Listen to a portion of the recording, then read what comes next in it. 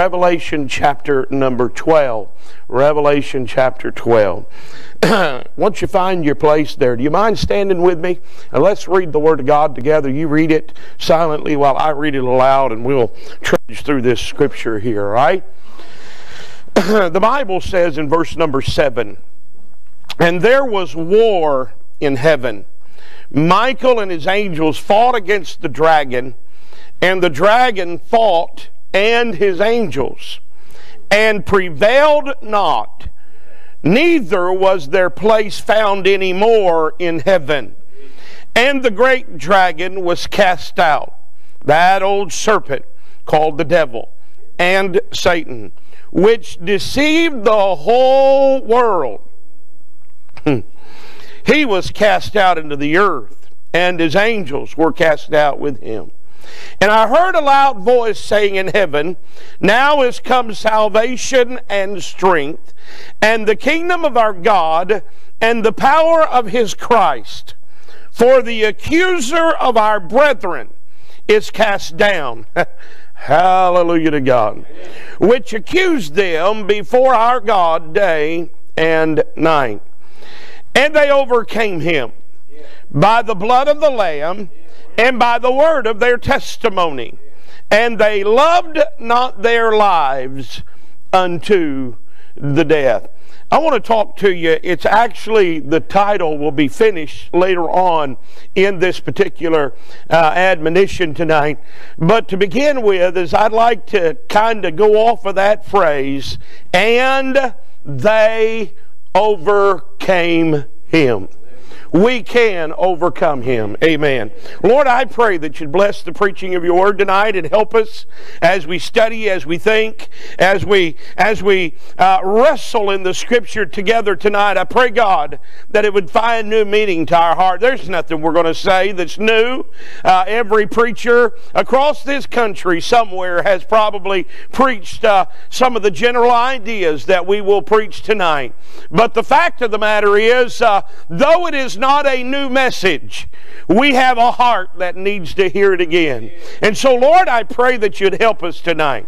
Help us not to just hear with our ears, but, oh God, may it go past that hearing element of our ears and move on down into our heart, and may it make a change in our life. And this very day, may we have some victories, and in the days ahead that would come, just simply by your word. And we'll love you for it, and we'll thank you.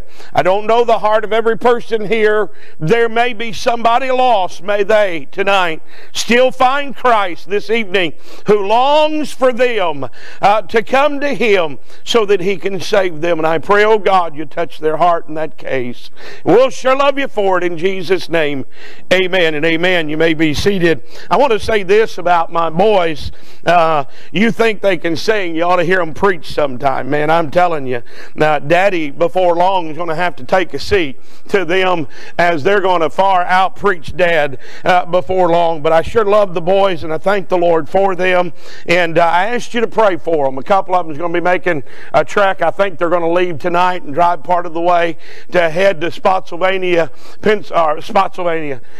Virginia. I'll get it out in a minute. Every time I say Spotsylvania, I want to say Pennsylvania. It's not Pennsylvania, but anyway, Virginia. And then we're going to meet up next Sunday down in Roanoke, Virginia. So if you would just pray for them, I appreciate that.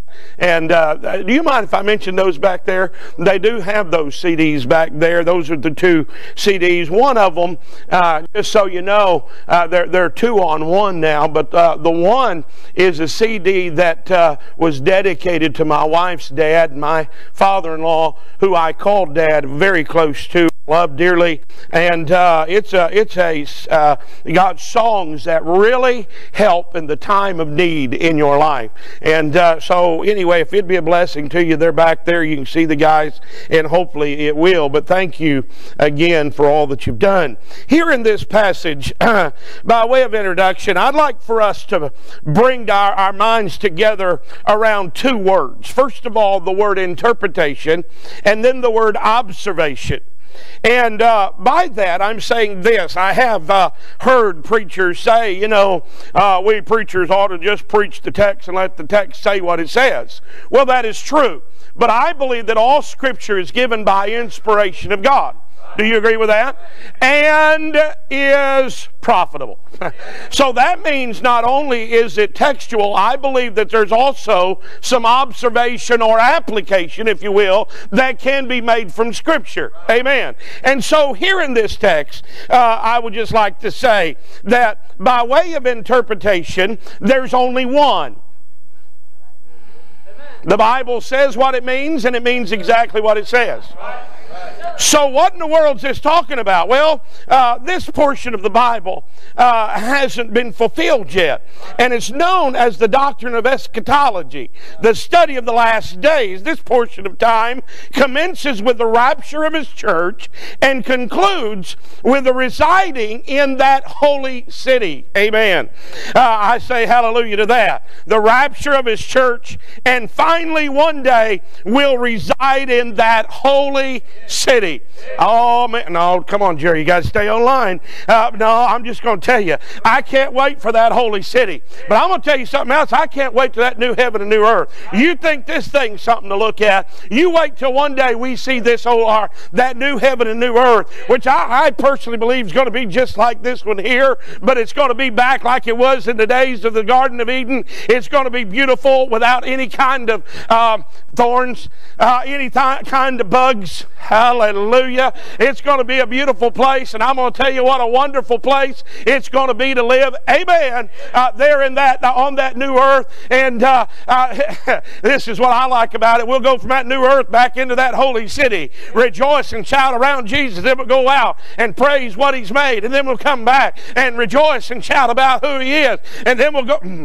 I told you didn't want me to get into that. I'll never get done with this message. But I'm just saying, hallelujah, there's coming a day. This old earth's going to be done with. And this particular time period that we are looking at falls in that particular area of time where the rapture of the church has taken place. The church will see no part of the tribulation period.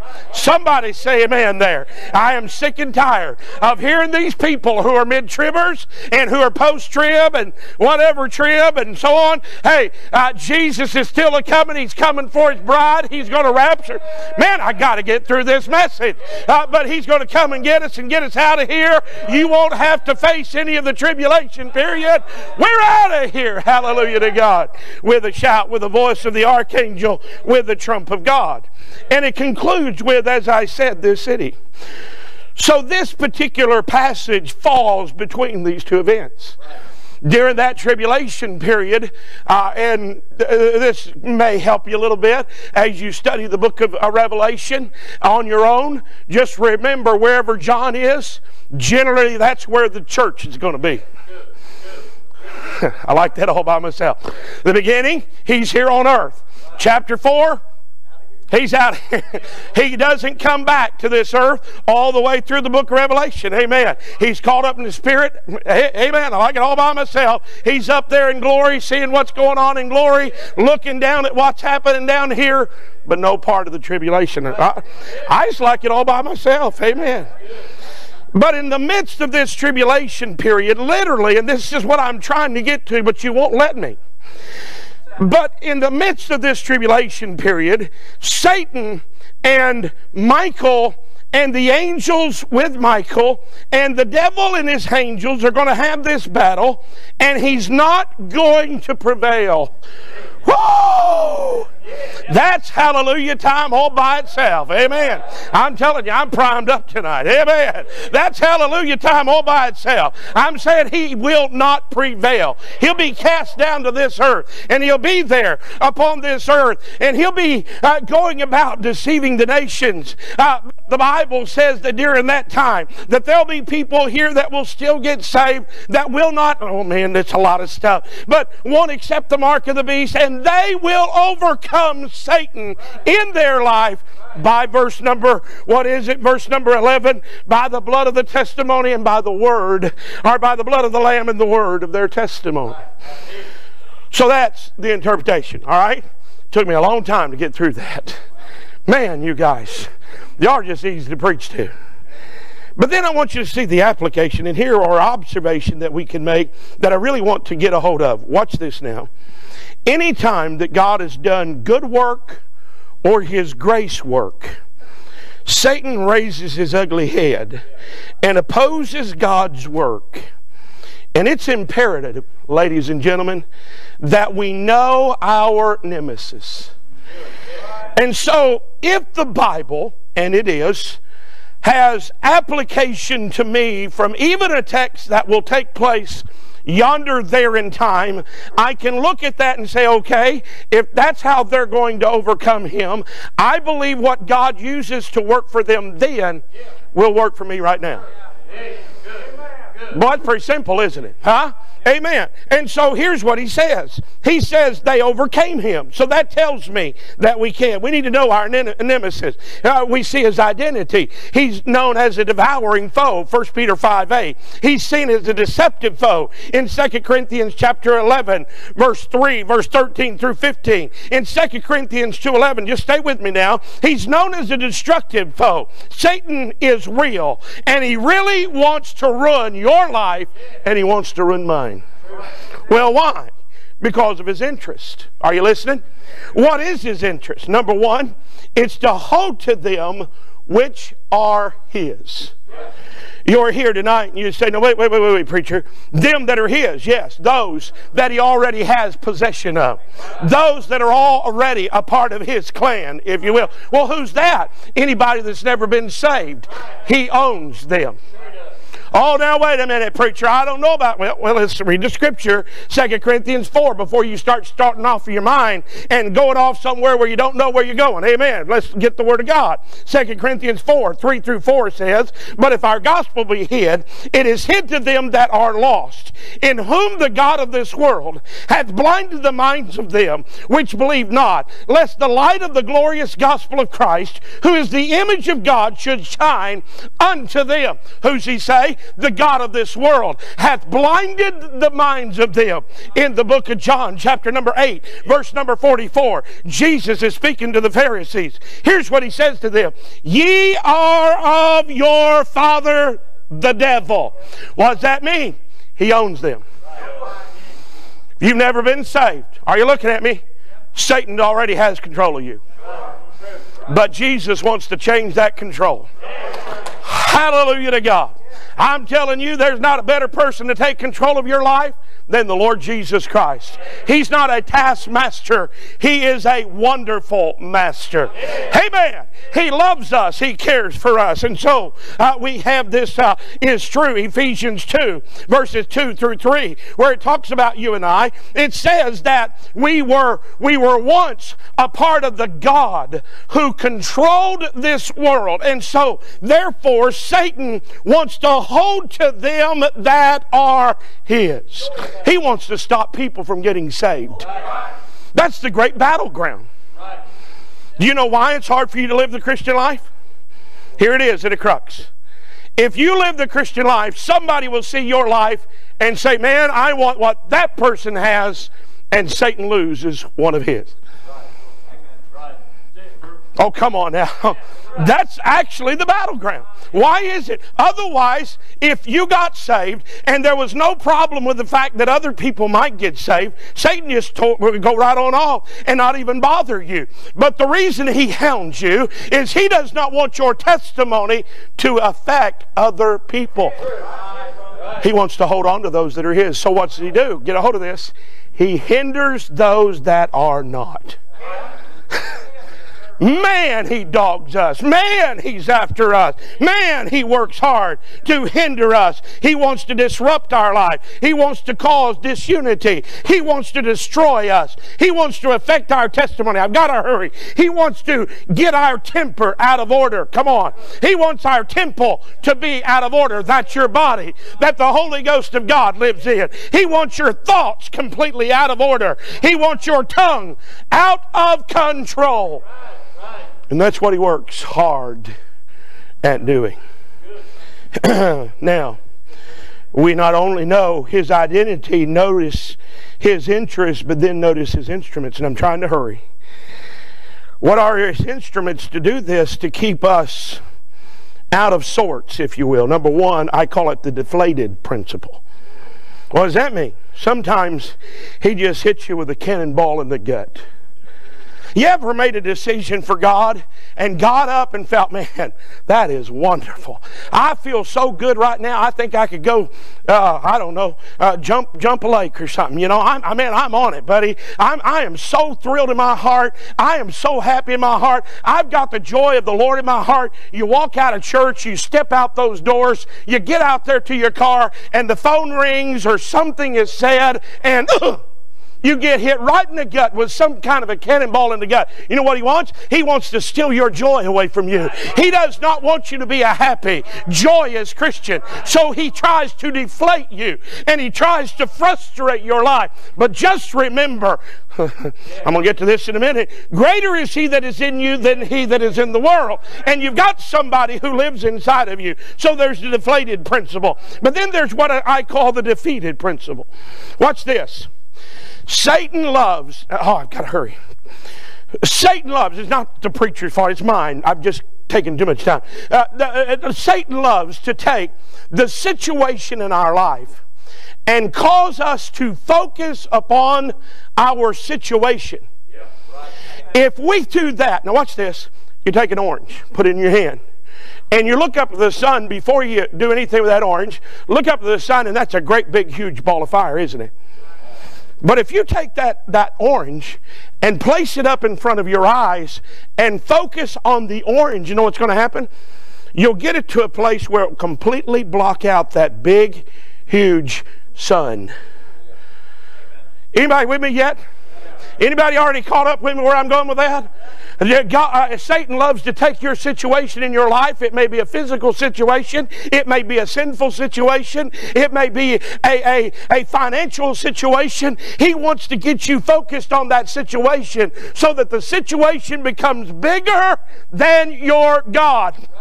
But let me tell you something, friend. There is no situation in our life that is bigger than the God of heaven. There is no situation that you're going to face in your life that the very God of heaven can't reach down inside and turn those things, move those things, work on your behalf, and deliver you through them. There is no situation bigger than our God.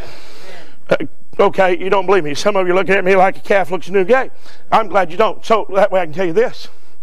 You remember a story there in Hebrews, or I'm sorry, in Daniel? You remember 3 Hebrew boys? You remember that great crowd, that music? You remember the fact they were supposed to bow? Are you getting the story? You remember they didn't?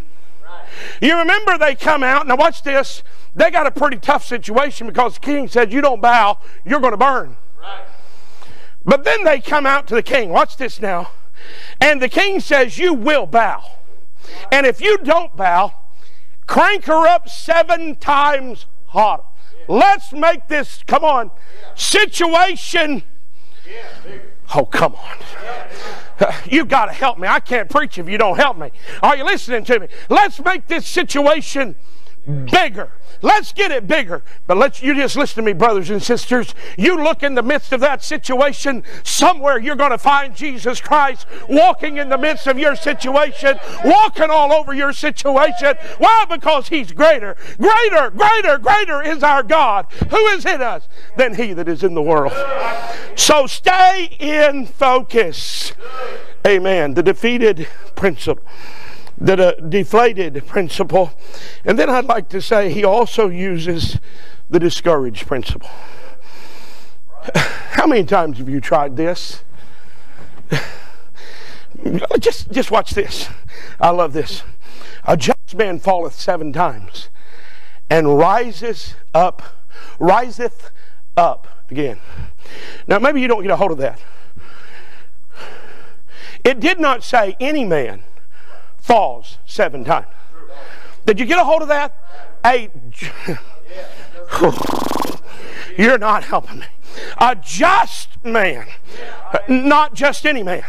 Are you listening to me? What does that mean? We've been justified by His grace.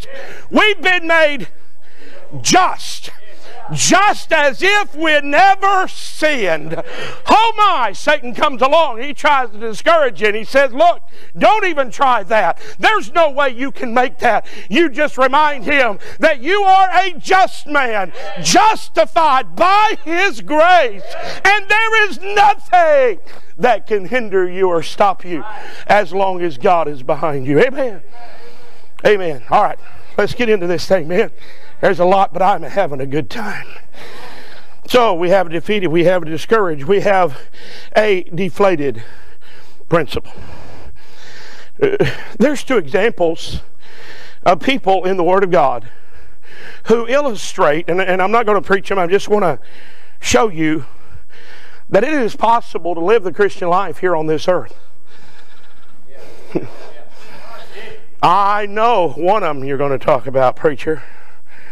And you're being mighty skeptical, preacher, because you're trying to use somebody who happened to be God. I know, but he's 100% man too.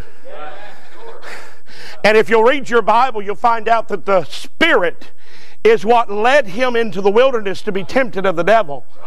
Hello. Someone said, hello, somebody ring Tokyo.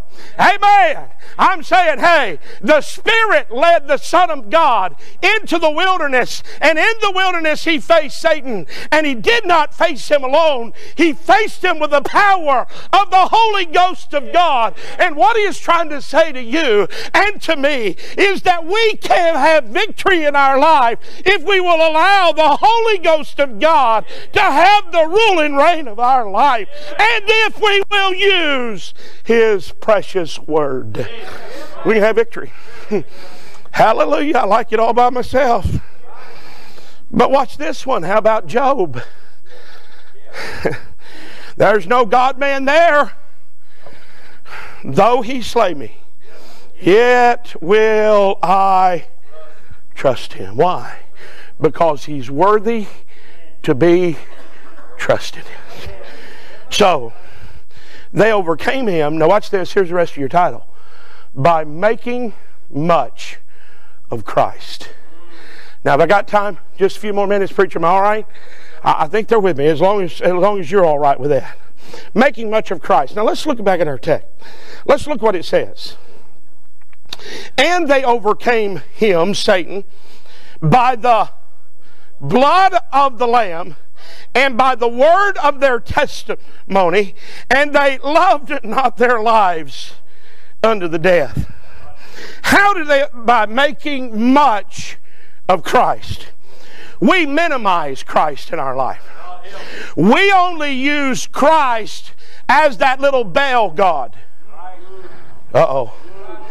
We only use Christ like that little fat guy. Buddha God. You know, we carry him around in our pocket, and when we think we need our little God, and God knows there's no disrespect intended by this, it is simply preaching. When we need him, we'll reach in our pocket and say, okay, little God, go and do something for me right now. But I'm going to tell you, God cannot fit in your pocket. God is not a light switch on the wall to be flipped on and off when you want to. God is God, and with him there is nothing impossible with him. Nothing impossible with him. Amen. So with that being said, they made much of Christ. Well, what do we need to make much of? First of all, the provision of Christ. Well, what is the provision of Christ? Watch this. Two things here in our text. Number one, a changed believer. Whew. I like that one really good. See, it was his grace work and it was his good work that he did in me. And he's still doing in me. See, he saved me by his grace. He's still working on me. Satan wants us to get our eyes to thinking that the potter has left the clay. But not so. The potter will not leave clay on a wheel and walk out of that room, because the moment he leaves it, that that clay becomes dry and it will crack, becomes unmoldable. So therefore we will not leave God's hands. Why? Because He's still working on us. And Satan wants you to focus on the fact Jesus has walked away. Oh yes, maybe He saved you, that saved thing. Maybe you've had your life changed. But He's done. Oh no. He's not done with us. He will never leave us. He will never forsake us. That's what your Bible says. So therefore His hands are gently around you. And He is, oh, it seems hot. I know it's hot. Sometimes it seems rough as He's cutting some things away. But let rest assured, beloved, Jesus Christ does not move His hand away from His clay. Amen. He's doing a work. Well, how do you know that? You're trying to talk about Old Testament. Oh, no. Ephesians chapter number 2, verse number 10. And we are His workmanship, created in Christ Jesus unto good works. In other words, I can't do good works, preacher, unless He helps me to perform the good work. I'm liking it. And what is good works going to do? It's going to influence those that belong to Him to want to come to Jesus Christ. Amen. A changed believer. Now, I've got to really hurry. There's a lot of preaching here, but just get a hold of this. Think about this a minute. A changed believer. Tonight I heard some of the greatest testimonies I've heard in the church service in a long time. I'm not trying to blow your head up. I tell you, it gets old to go to churches and have the preacher stand up and say, let's have some testimonies. Well, I thank God I was saved back here in 1949. And I tell you, it was so wonderful to get saved and born again. I'm just so glad that God saved me. Hit the shout button. Everybody say amen. And we sit down. And the next time we come to church, somebody got testimony. Well, I just want to thank God. Back there in 1949, Jesus, can I tell you something? Hallelujah, Jesus Christ saved us. But our life isn't done yet. And He's still heaping blessings upon us. He's still giving benefits in our life. And the reason that our children at the age of 18 are abandoning churches and going to churches with some life to them is because they do not believe that we really believe in the God that we talk about. Why? Because they're not seeing not just the miracle of salvation, but the miraculous of God on a regular basis in our life. Our testimony ought to be getting past baby stage. Amen. That's good preaching, even if I did it by myself. It ought to be getting to where when we give a testimony, it ought to be, let me tell you what God did for me this week. Well, tell me about what He did this week. Why do I want to hear about what He did for you this week? Because I'm struggling myself. And if they overcame Him by the word of their testimony, and they loved not their lives unto death. What am I saying? Your testimony helps me to build my testimony to be all that God wants me to be. And I'm going to tell you, it sure is sweet to leave church, go home, run smack dab into the devil. Who was it this morning? Smack dab. Was that you? I like that statement.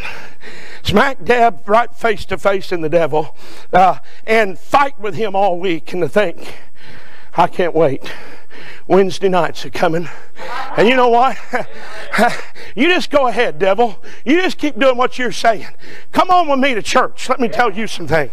Sit down in that church house feeling a little down and depressed. Come on now. And somebody begin to get up and sing about God's amazing grace. And somebody get up and say, let me tell you what Jesus has done. Hey, it's just Wednesday, but God's been at work this week. He's been working in my life. Oh yes, it's just Wednesday. But preacher, I'm telling you, God is so good. See there, Satan? I'm telling you, I'm staying with Jesus. Amen. They overcame Him by the word. A changed life. A changed life. God has changed us. Amen. I got to hurry. But not only a changed believer, but a covering of blood. Whoa! You said, oh, you already talked about that this morning. Well, let's talk about it again for a minute. I'll just do a minute or two. Covering of blood. He said, and they overcame him by the blood of the Lamb. So in other words, now look at me. It is not an issue of you and I going up. We went sometimes if we have a Wednesday open, we'll try to visit a different church. And sometimes you get in places you just don't know about. You just don't know about. That happened to us yonder in a state, I better not tell where it was. And we went in the evening service, our Wednesday service, and we walked in, and the church was closed down, and they had a room off-site. And I understand that. Sometimes church gets in a place where they're trying to conserve things and have a room, and they'll kind of preach in it. So we went in, and they were all sitting at tables. And the preacher was there in his blue jeans, and I'm not even against all of that, man. Sometimes a preacher's working a job, and he too has to come in his blue jeans and preach the word. And so I'm sitting there, and all of a sudden this guy starts teaching, and he gets to talking about watching movies about vampires.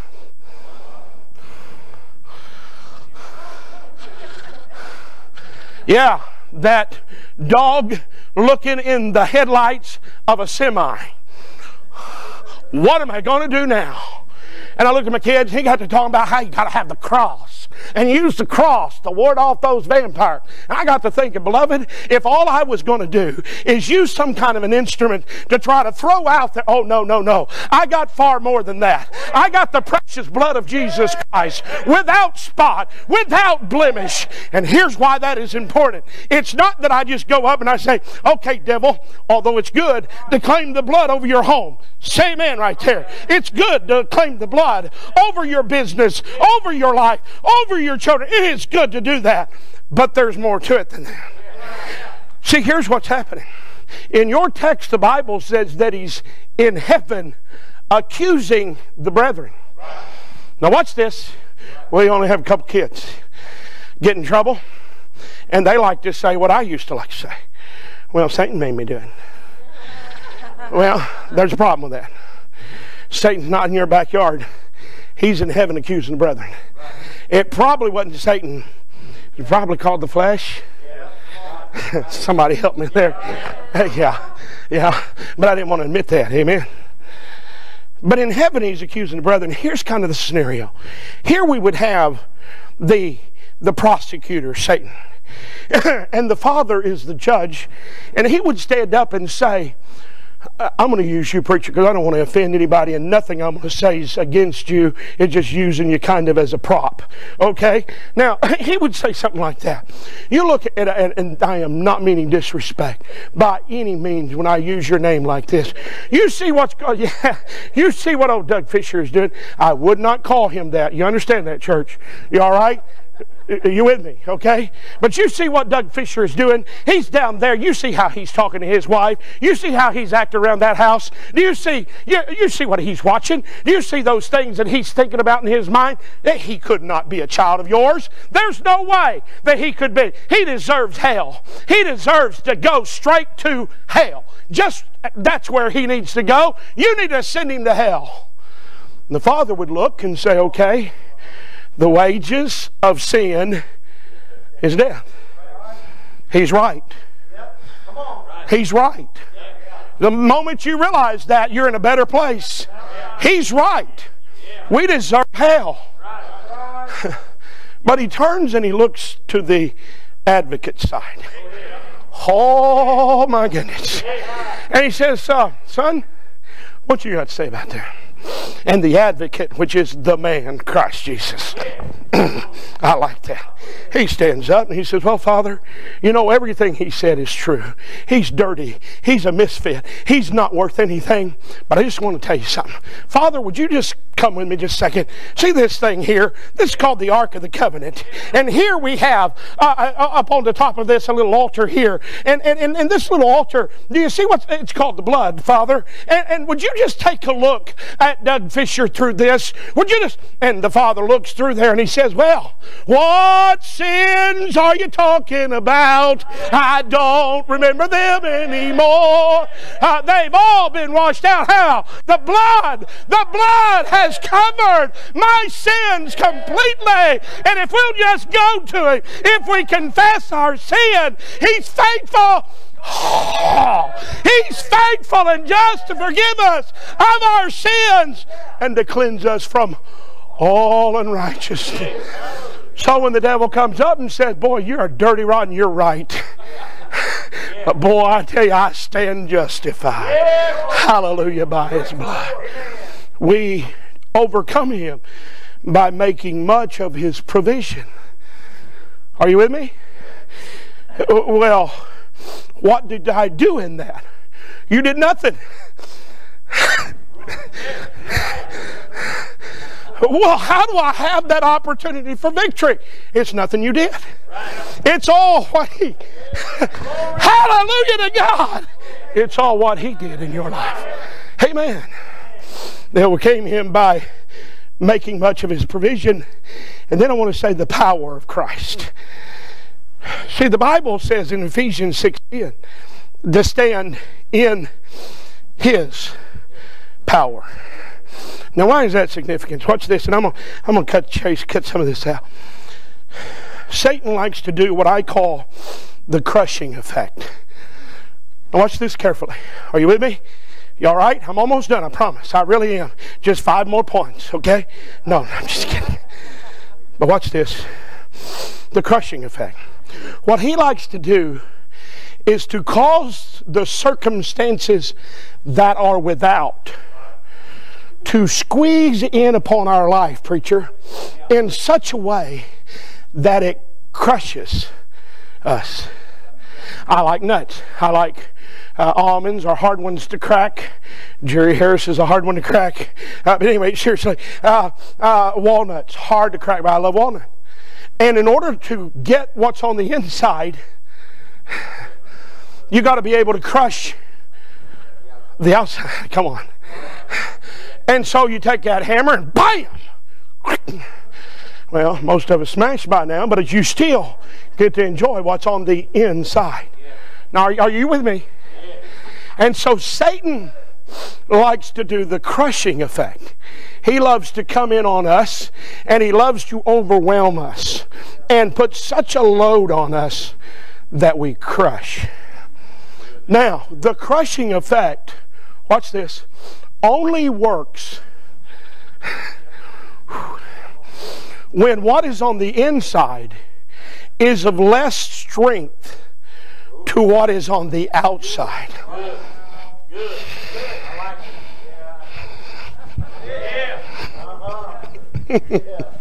You know where I'm going, don't you? Whoa! What are you saying? I'm saying the Bible says in John, 1 John chapter number 4, greater is He that is in you than he that is in the world. He said, I'm sending you another comforter, and when He has come, He will indwell you. He will come into you. And I tell you, I don't care what Satan brings in your life, that crushing effect cannot happen to a child of God as long as we're relying on that greater strength inside of us. I'm saying hallelujah to God. He is powerful. All right, making much of His provision, His power. Then I'll just throw these other two to you. Oh man, I'm excited. How about the prayer of Christ? Well, what do you mean there? Luke 22. You don't have to turn there. I'll just tell you what it says. Luke 22, Jesus talking to Peter. And He says, Peter, are you listening to me? I still got your attention. Peter, Satan hath desired to sift you. What he's saying is, he wants to take any good out of your life. That's what we do when we sift. The good goes through, the bad remains. And that's what Satan wants to do. He wants to sift you. But watch this. Jesus said to him, but Peter, I have prayed for you. Wow. The Son of God lifted Peter's name up to the Father. Since you're a Catholic, you mind if I say this? I don't think you'll mind it now that you're saved. You'll understand and appreciate this. No priest. Only the high priest Jesus lifted his name up to the... That's worth saying again. No priest. No man going between. Straight Jesus and the Father. And he said, I have prayed for you. Buddy, I read that and I had a Holy Ghost temper tantrum. I'm telling you, I danced all over the place. Yeah, I did, man. I had a good time. Amen. Amen. And I thought, Lord, that's good. But you know, I sure wish you'd pray for me. Well, I'm a little slow, Brother Jackson. Okay, I'm a little slow. And I was reading my Bible one day. It's a good thing to do, because you'll find a lot of answers in the Bible. Oh man, at least the preacher's on board with that. And I was reading my Bible and I come across John chapter number 17. We talk about the Lord's Prayer and we say that model prayer, Lord's Prayer. That is not the Lord's Prayer. That's a model prayer. Jesus teaching us how to pray. But in John 17, that's the Lord's Prayer. And he's a talking. And as he's talking along through there, you just read it yourself sometime and have yourself one of these little fits. I come down through there where he says, I pray not for these alone, but I pray for them that will believe because of their word. You know who believed because of Peter's word? Do you know who believed because of John's word? Do you know who believed because of James' word? Do you know who believed because of Paul's word? I believed. So Jesus is saying, I'm not just praying for my disciples right here. I'm praying out there yonder. There's some people going to believe on me. They're going to trust me. And God, I want you to keep them from the wicked. Oh, my word, I had dance fit number 2. Is that all right, dance fit? It was all by myself. And even if it was my wife, it'd still be good. Amen. Hallelujah. And I thought, that's great. He prayed for Peter. He prayed for me. But you know what? Life's a long time. And you know, Lord, I still am weak. And you're strong. Did I mention that I'm slow? I'm slow. I was reading my Bible again. You want to come across? Actually, that's a good one, but over in Hebrews, where it says, He ever liveth. I put my Bible down, I run around the room a while, and I thought, He ever liveth. My God's alive. He's not dead. He's not sick. He's not even taking vitamins.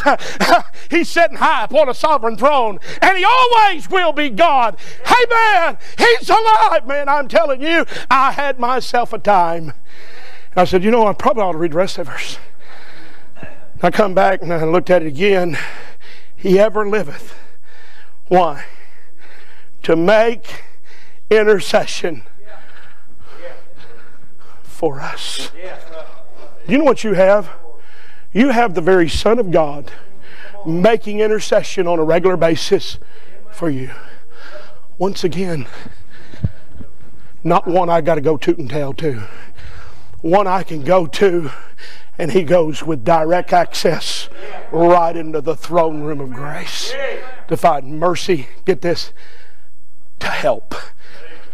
That Catholic ever help? But every time I've gone to this great high priest, I find help in the time of need. Amen.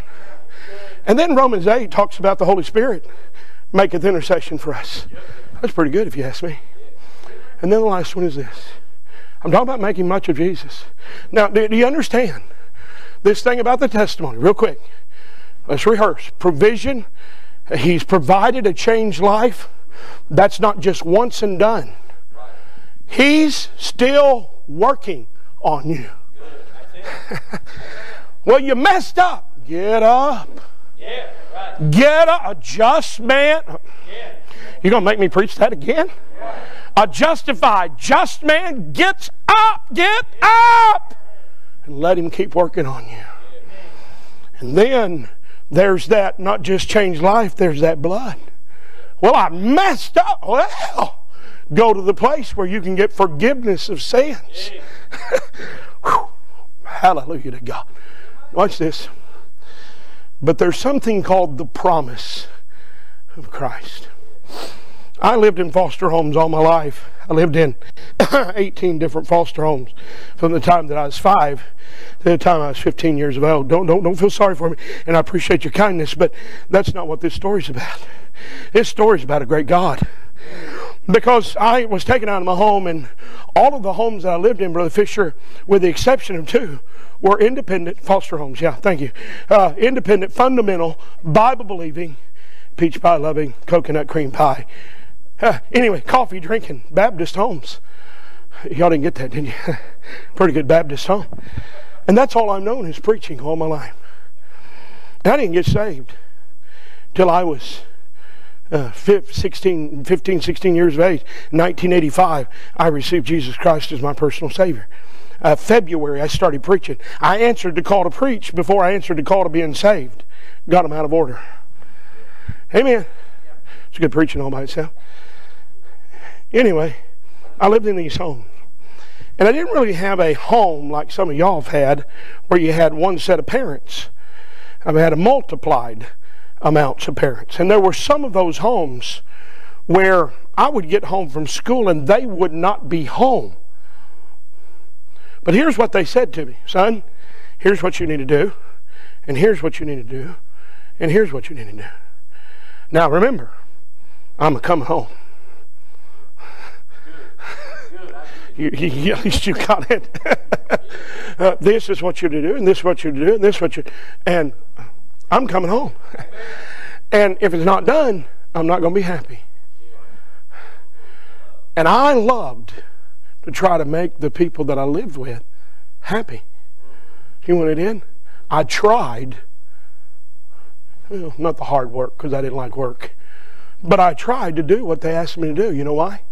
Because they were coming home. You better take these glasses, because I'm not going to inflict anything on them right now. But are you hearing me? Jesus in Acts chapter number 1 said, hey boys, there's a job you need to do. And I'm going to the Father's house. I'm heading to the house. I'm going to tell you something. The angel said, this same Jesus shall so come in like manner as you've seen him go. In John said it this way. He said, beloved, that we may have confidence and not be ashamed at his appearing. How can I overcome in my life? By making much of the provision of the promise of God in my life. He's coming again. I don't want him to find me down in the dumps, out of sorts with God, out of the house of God. I want him to find me singing the praises at the house of God, giving testimony at the house of God, serving in some kind of capacity at the house of God. I want to serve the Lord. Why? Because he's coming again. Whoa, man, I'm telling you. And one of these days I'll be singing a song and I'll be in a different body. Hallelujah to God. You talking about singing. Singing's going to pick up in glory. Amen. I won't have to worry about this old voice. I can let it rip. And those of you that sit like a bump on a log in church, you're going to hit glory. And you're going to take off and say, whoo. And I'm going to look at you and say, none of that here. Those of us that practiced it down there, wow, glory to God. We get to do it up here. Oh, no. No, I'll just join in with you and we'll shout and rejoice. Yonder, there in glory. Why? Because we made it to the other side. He came back for His own. I'm just saying, ladies and gentlemen, we can have victory in our life. We can. And this is not a message I'm preaching to you that has come easy. Because I'm going to tell you, I have faced some attacks of Satan in my own life, discouragement, even those fights that we have with sin. You sin? Oh Lord, don't talk to my wife. She'll tell you about sin, man. But I'm telling you one thing. I want to finish my life being able to look my Savior face to face and say, Lord, it was worth every mile. It was worth every trial. Oh man, I'm telling you, sometimes I got down, my old knees got bruised up, but you made me just, and I got back up. And man, I'm telling you, the Holy Ghost of God helping me inside, I've become an overcomer. Did you know that you could receive a daily devotion every morning in your inbox? Head on over to ibcflorence.com and click on Daily Devotions to sign up today. And as always, thanks for listening.